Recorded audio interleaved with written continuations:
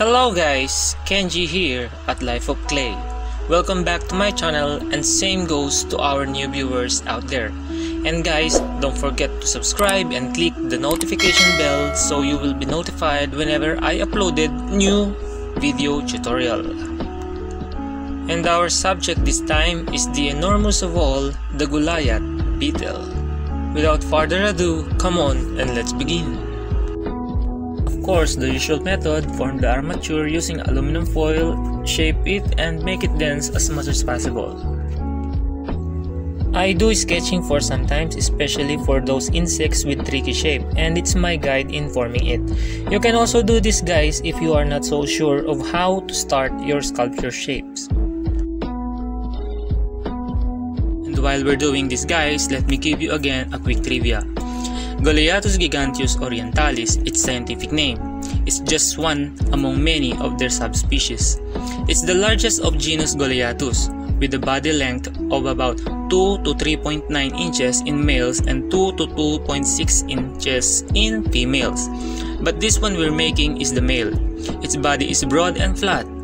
Elytra or the wing casings are whitish with a complex pattern of black markings, and the thoracic shield usually shows large black longitudinal stripes, and it may differ from subspecies to subspecies. Males has a black colored Y-shaped horn used for battling with other rivals. It has a strong long legs, and despite of its size, it flies very well. It feeds primarily on tree sap and fruits. And that's it guys. Now that we learned something about this beetle, let's proceed. I love trying out new strategies in doing sculptures, and this time I do the first wrapping of supersculpey, and later after baking it, wrapping again with sculpey original. You can try different method guys, do not afraid to experiment, and if sometimes we fail, those failures will teach us to become more better the next time. So keep on discovering new methods and techniques.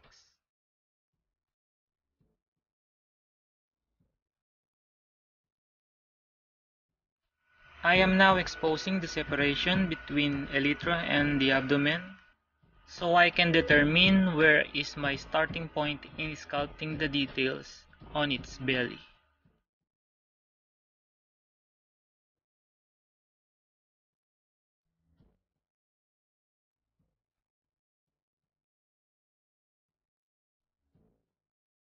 I'm now adding the separation line of the wing cases along with the scutellum or the triangular plate behind its prothorax.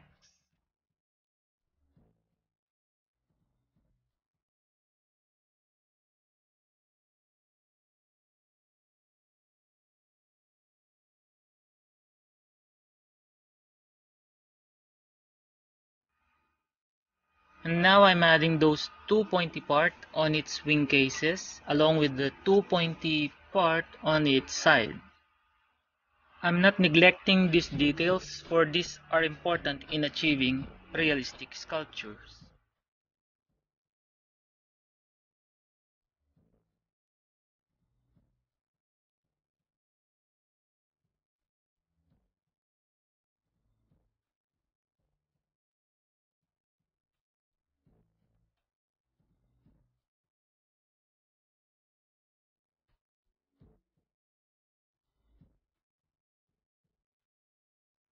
And now finalizing the shape of the wing cases by trimming the excess edge.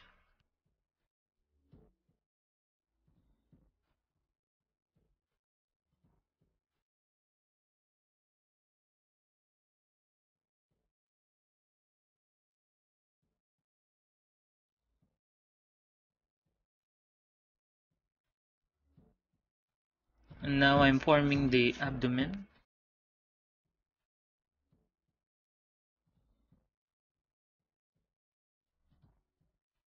I mark and scoop out the area of the abdomen where the legs will be placed.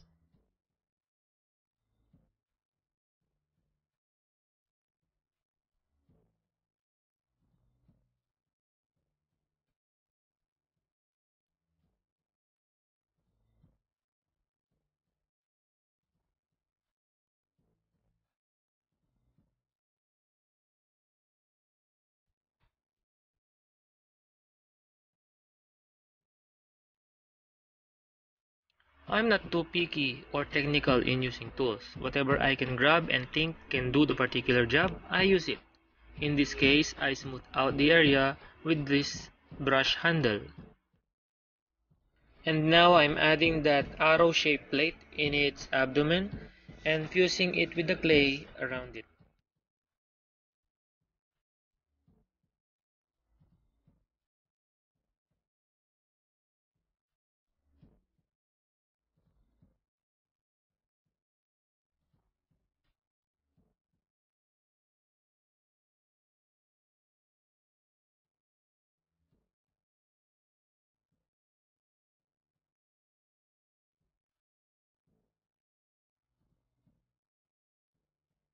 And as I mentioned, I use this old card in adding segments to this beetle's abdomen.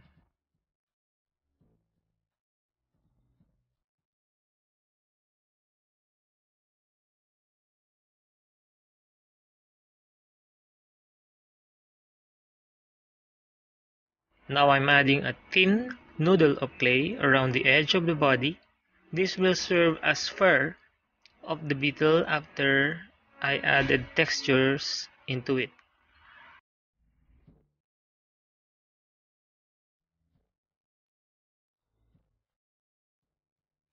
And as I done sculpting the body and added all the details, I bake it so I may able to hold it for the next sculpting stage, which is the thorax and the head. I sculpted the horn of this beetle separately using black premo and aluminum wire. Bake it and just attach on the head later on.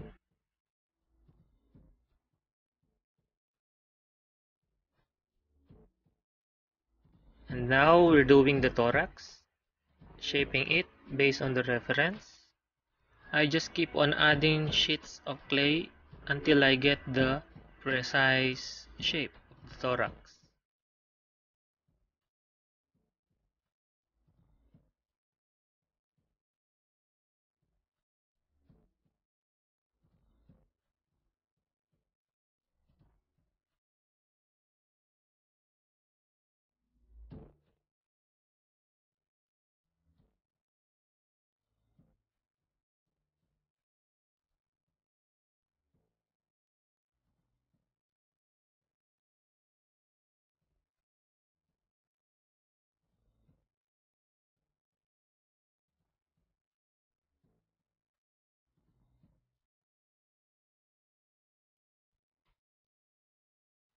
And using the same method I've done on its abdomen, scoop out the area underneath his thorax for the pair of his front legs.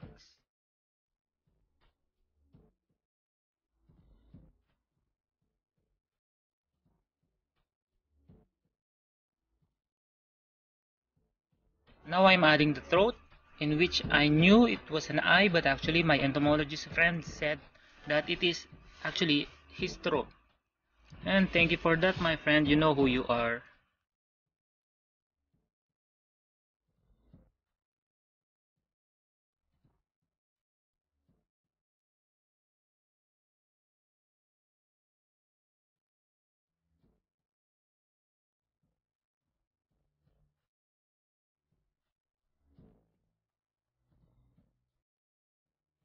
I scoop out this area of his head for the eyes to be embedded later.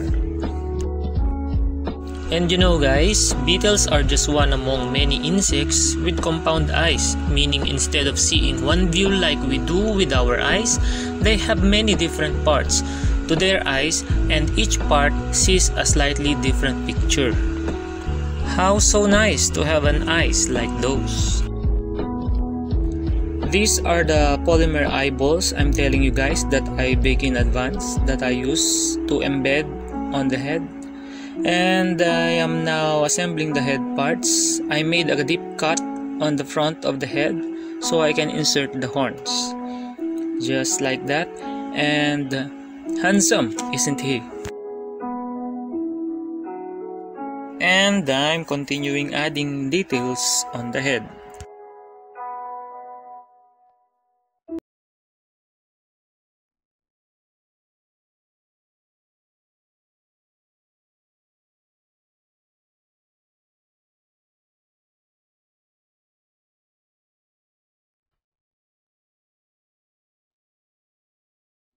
And I made a hole in his head near the eyes using a piercing tool.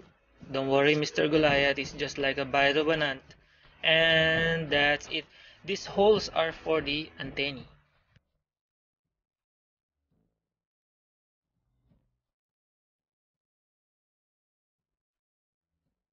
And brush it all over with alcohol to smooth out and bake it. And I start the legs by wrapping with a very thin sheet of black premo.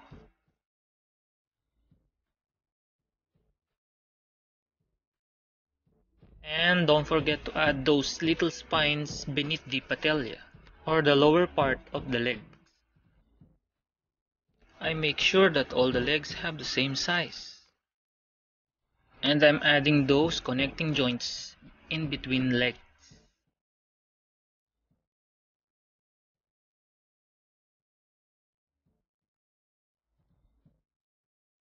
I'm sculpting now the second set of legs, and these are different from the front legs.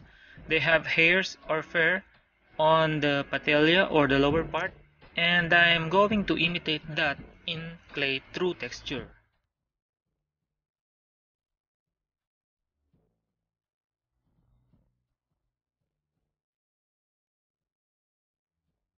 And I'm continuously sculpting the legs up to the last pairs.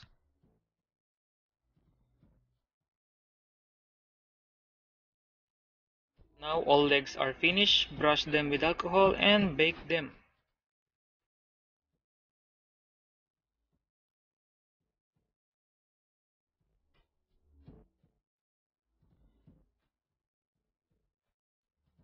I did a little bit of sanding to make it smooth and to prepare it for painting.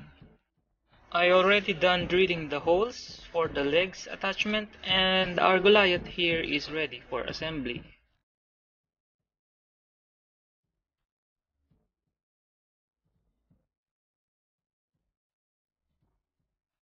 For the painting process, I use Folkart titanium white, yellow ochre, pure black, burnt amber, and burnt sienna.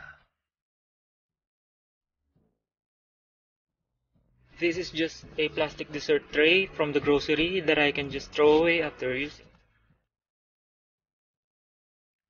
This first mix of paint is black and burnt amber for the ventral area and legs.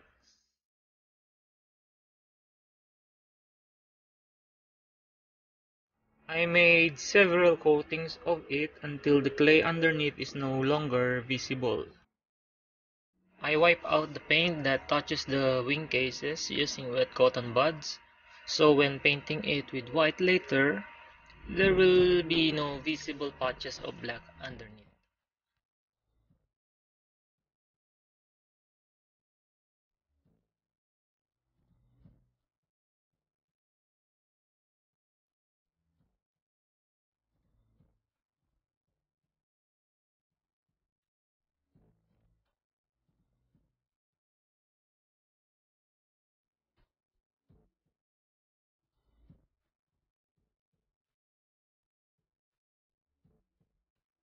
I covered the legs with cling wrap so as to avoid them touched by the white paint during application.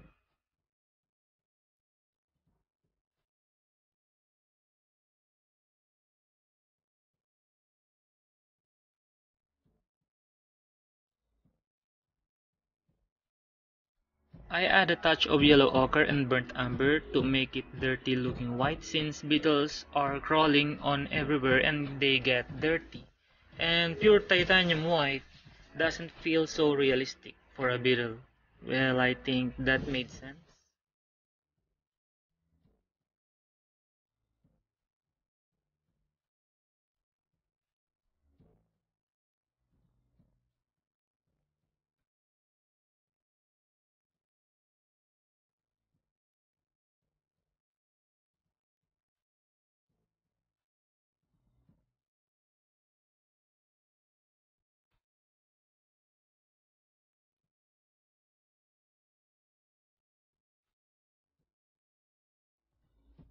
Now we're removing the plastic, and as you can see, all legs came out very clean. It saves your time from retouching.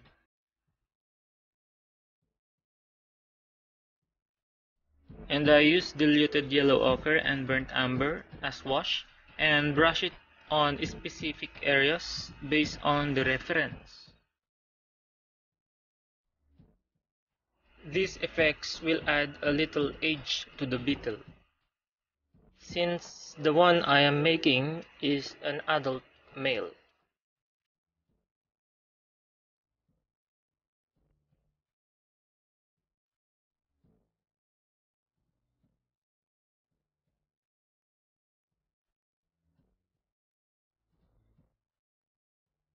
I'm now painting the black thin lines on the scutellum all the way to the edges of the wing cases and thorax.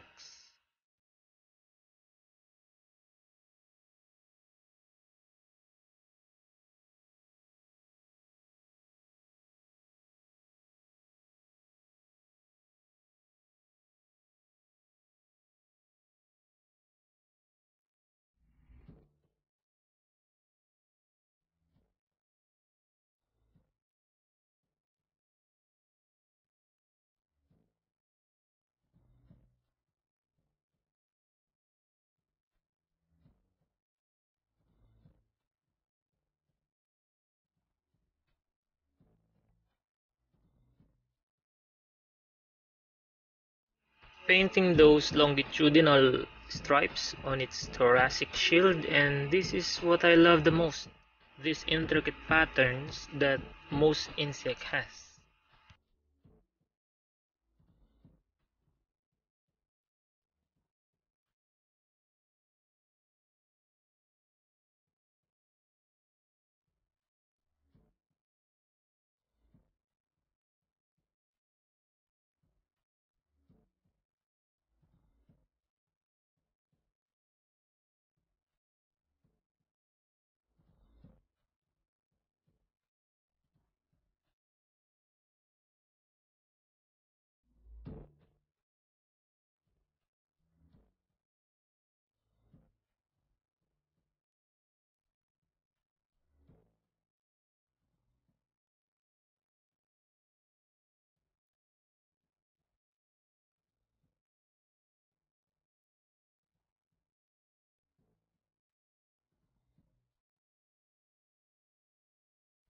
Adding these details is a time-consuming job, but after the work is done, the end result is so priceless.